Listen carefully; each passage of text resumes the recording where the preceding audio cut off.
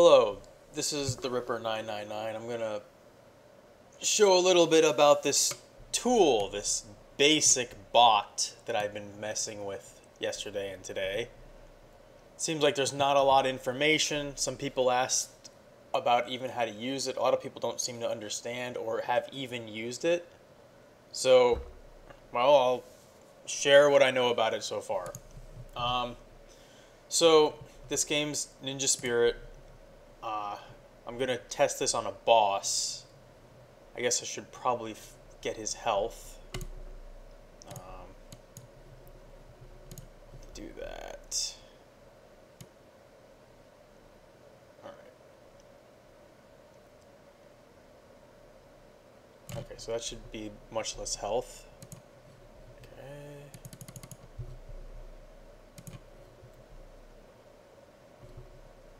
I wonder if that's his health.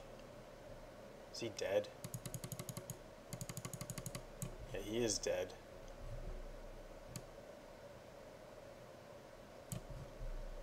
This is probably his health.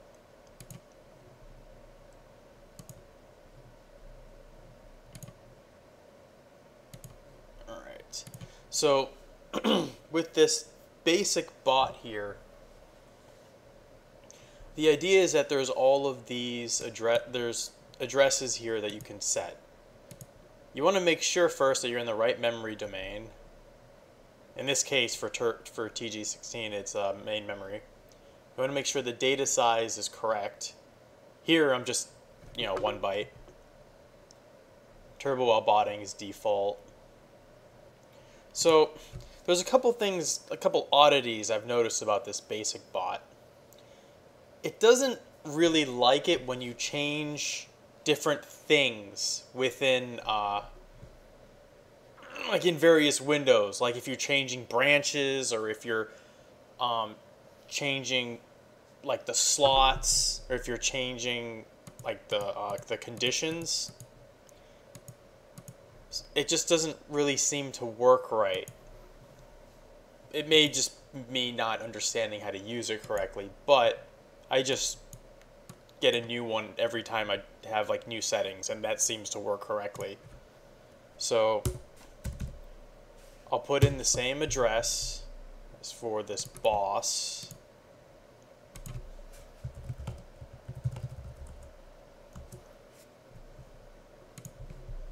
And I want to have it as less than and best.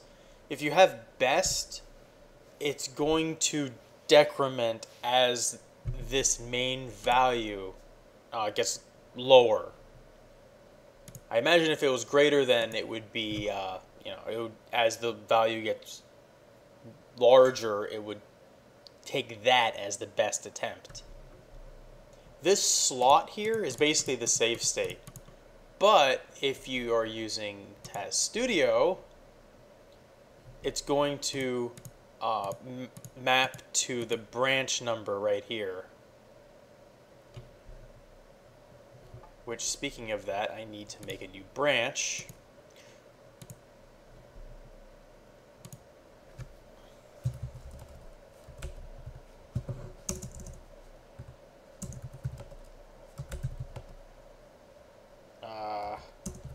Bot test. So normally, let me find out exactly when this boss dies, just so I can give you an idea of what I've been doing here.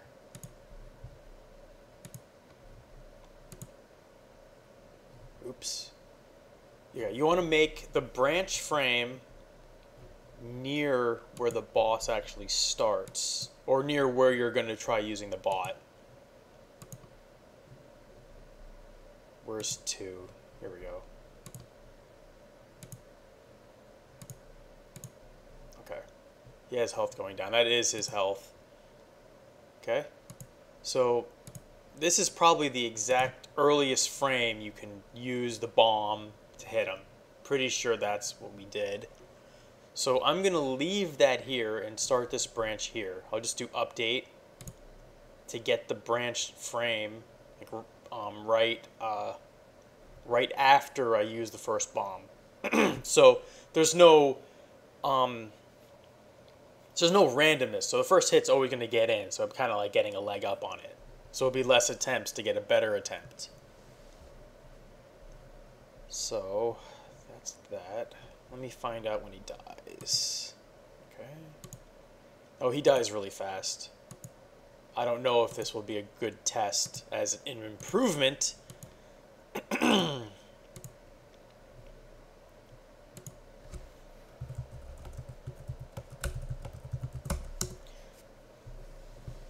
But you can see it in action at least. So I'm going to try setting the frame to go to here. Actually, 2 frames before. 10:407, which will be... I can't do math. 44 frames. So in the basic bot over here, instead of end after, I'm going to put in 44 frames. Because that's the range I'm going to be looking for. And let's see. So now, let's look at some of these controls here. Sometimes different input, like that you wouldn't think would work, may actually work. Because I was just putting very low values for some of these other inputs. And weirdly enough, he fired in the wrong direction and the boss died sooner, even though he didn't hit the boss. So sometimes doing things that are unintuitive may result in faster times. And the reason it ended up being I was investigating it is because you can't have too many sprites on the same screen. So when he shoots off, he's actually kind of putting in a delay so that he can hit the boss sooner. And so that was what was going on. But, so in light of that, I'm going to have some unusual input here. Very low. 0.1, which is 0.1%. Because I'm not expecting those to really give anything good unless it's some freak event like before. Start, I'm not going to use. Up, I want almost all the time. Put that 95. And 2, button 2 is going to be the bomb. Now, I've played with this already, so I already know that something around 40 to 50% is about what I'm looking for. Because in this game, if you have it all the way 100, it doesn't work. You can't like kill shit with it. Let's see. So up here, control. Looks right. I don't have any tie breaks. I imagine what you could use that for would be if you had ammo, and you want to see if you can decrease the amount of ammo that you use and have a fast time. Okay, so another thing to know about here with the frames is that it's going to run 44 frames in this every single time, even if it hits this sooner. I would like that to be an option in this basic bot, but it's not. So it's just going to run 44 every single time. I'll let you see it in action here. Oh, one other thing before it actually will work correctly here. So let me show you what happens if you don't set it to record. It's always just going to do the same input. Great. Let me select the correct slot here. Slot 8. Run.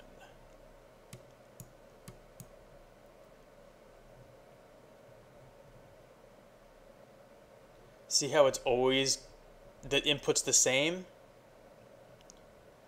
What happens is that it's actually just finding the first input, and it's considering that the best. And it's right, it is the best of what it's seeing. However, it's just doing the same input. The reason why it's doing the same input is because you don't have it in record mode. So if you press Q, which is mine, you can see this little movie is in record mode. Now, if you click run, he'll start doing different things. See here? A lot of ups, a lot of twos, and a lot of different positions. So I'm going to clear this so you can kind of see it run down better values. Start 36, 18, 15, 6.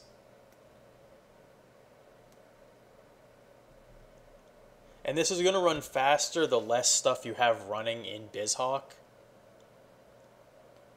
So if you have a lot of watches, it's going to run slower. Oh look, 3. That's a better value than I had before.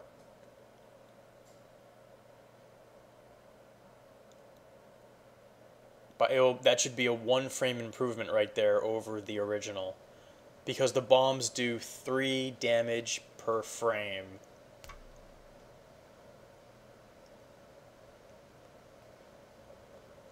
But as you can see, it's just going to keep running and doing different random values. You can kind of stop it if you notice that, you know, maybe what he's, you actually don't want left at all. You know, you can change it in the middle. There's really no need for that. Down, you don't really need. Maybe this is too high. You may want to tweak that. Then you can just start running again.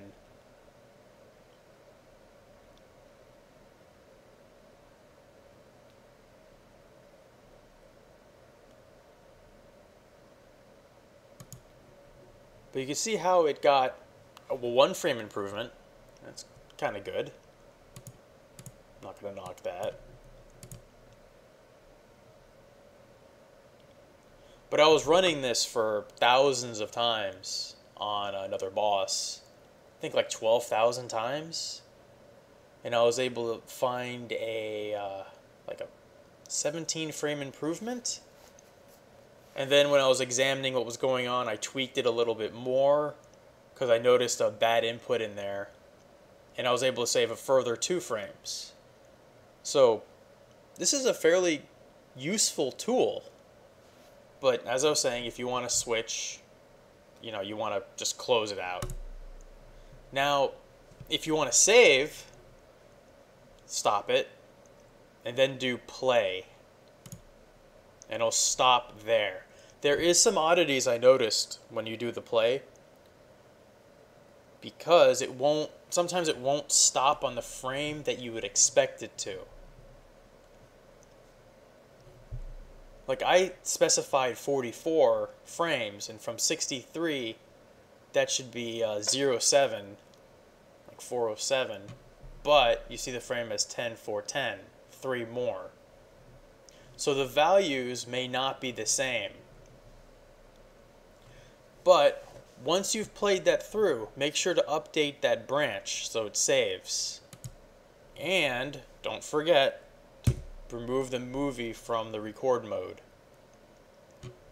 You can see the little the play symbol down here. Movies in playback mode. And that's